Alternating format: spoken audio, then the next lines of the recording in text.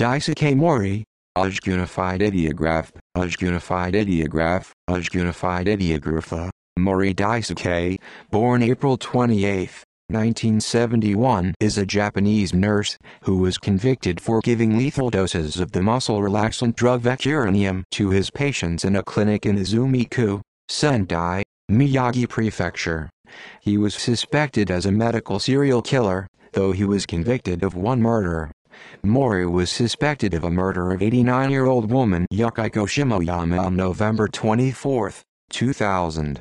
He was also suspected of 4 attempted murders: a 1-year-old girl on the 2nd of February 2000, an 11-year-old girl on the 31st of October 2000, a 4-year-old boy on the 13th of November 2000, and a 45-year-old man on the 24th of November 2000.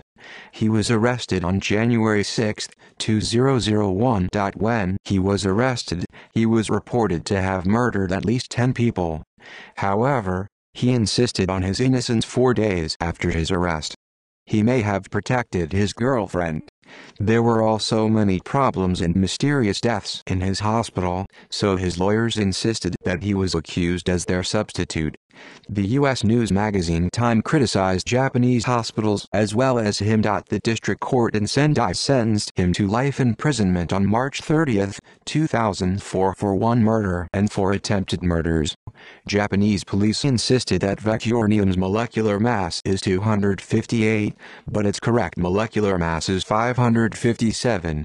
His defense pointed out this contradiction on the High Court, but the High Court in Sendai upheld the original sentence on March 22, 2006. He appealed to Supreme Court, which upheld the sentence on February 25, 2008.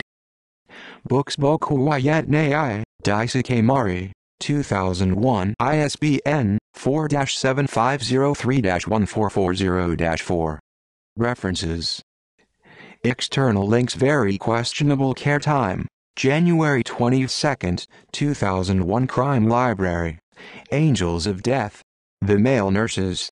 Farther East, in Japanese. Timeline: Japan Institute of Constitutional Law Database of wrongful convictions in Japan. Newspaper articles, chronology and present status of the appeal is available at http://www.jiadep.org/hokuriku_clinic.html.